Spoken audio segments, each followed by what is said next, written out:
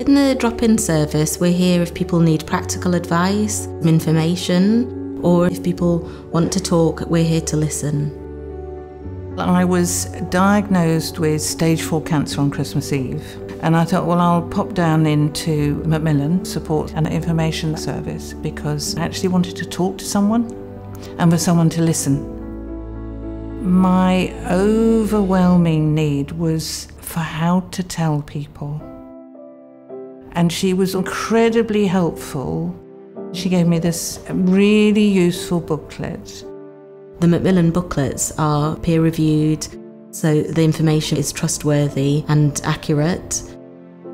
And we've also got a range of support groups. I joined a haematology support group. We're able to talk to each other, and they will know exactly what you're talking about. They'll understand. We also have a range of workshops, so things like how to manage fatigue, how to manage sleep problems. They also run a writing group here called The Creative Word, and it is really enjoyable.